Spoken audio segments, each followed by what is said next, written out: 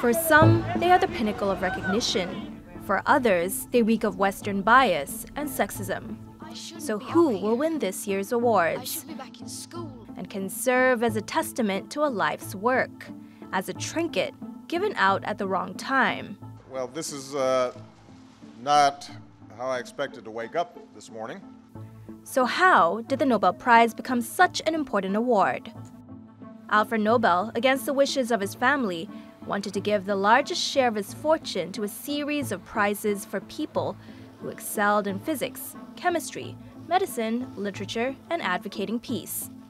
So since 1901, the prizes are given to people and organizations whose work has led to great advances for mankind, as was the wish of Nobel.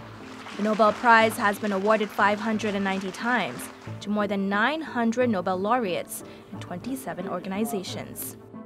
There have been multiple winners, too, such as the two-time co-winners American physicist John Bardeen and Polish scientist Marie Curie, and organizations like the International Committee of the Red Cross and the United Nations High Commissioner for Refugees.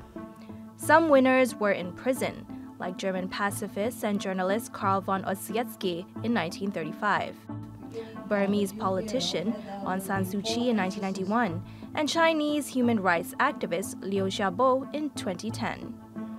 There's usually a delay between a scientific discovery and the time of receiving the award, which varies from 20 to 30 years, depending on the award category.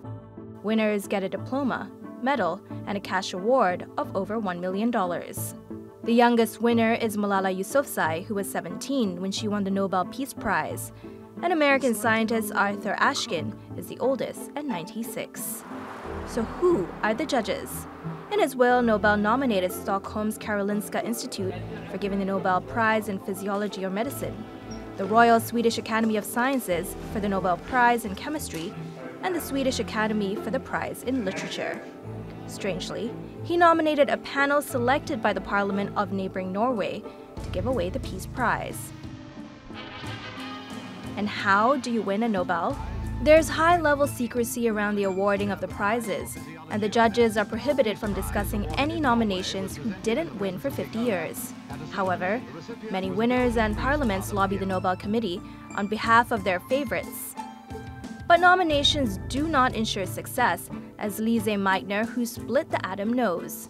She was nominated 29 times, but never won once.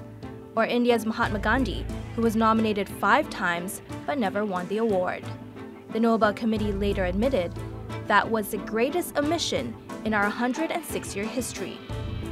The Peace Prize is the most political one. When the then U.S. Secretary of State Henry Kissinger was awarded the prize in 1973, 2 committee members resigned in protest, as Kissinger famously ordered a bombing raid in Vietnam while negotiating a ceasefire. And recently, the Nobel Committee came under fire for not rescinding Suu Kyi's Nobel after her failure to stop the genocide of Rohingya Muslims by Myanmar's military.